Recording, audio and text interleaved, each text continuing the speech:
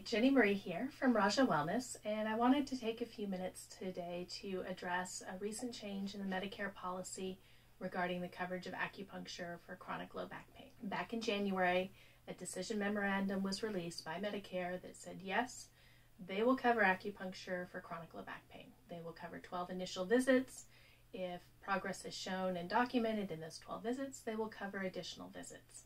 They even take some steps to ensure public safety. They're specifically saying that acupuncture should be provided by either licensed acupuncturists or medical doctors who have special training in medical acupuncture and what comes out to be several hundred hours of additional training.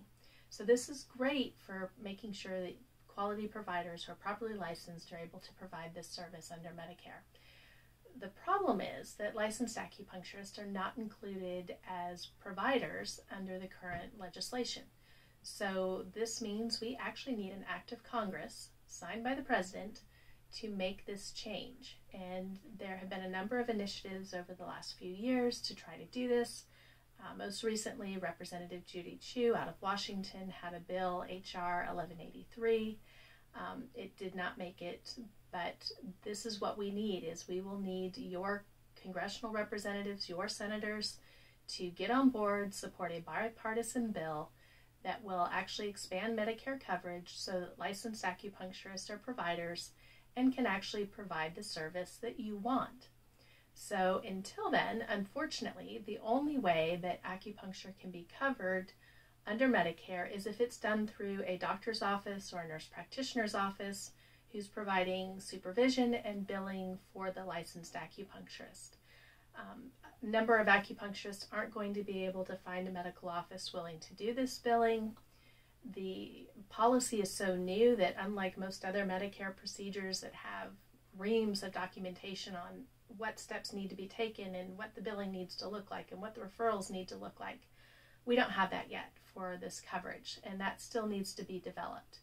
And nobody wants to find out that they've committed Medicare fraud, because whether you meant to do it or not, it still carries a pretty hefty penalty that can include loss of licensure and a felony conviction. So providers are going to want to be careful about how they implement this. When they implement this, it's going to take some time. So when you call, don't be disappointed if we can't take the Medicare patients at this time.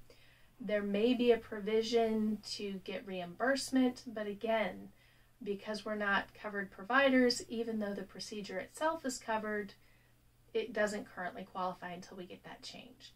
So this will take a grassroots initiative, a lot of people reaching out, letting their senators and congressmen know you want to see a bill similar to Judy Chu's H.R. 1183. We've got some links down in the comments below.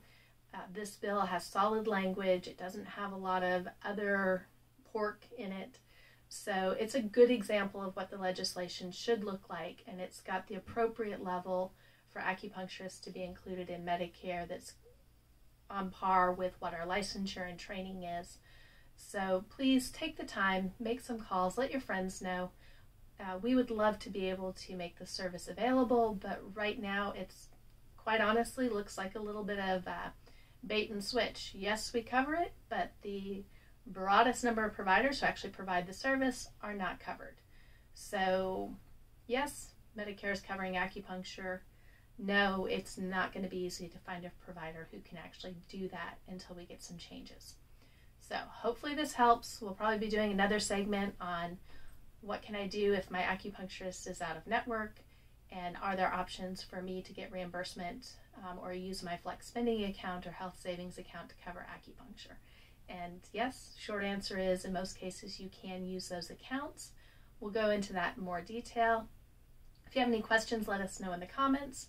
We've got a lot of this information posted on our website at www.rajawellness.com, and we always look forward to hearing what questions you have for our Ask the Acupuncturist series.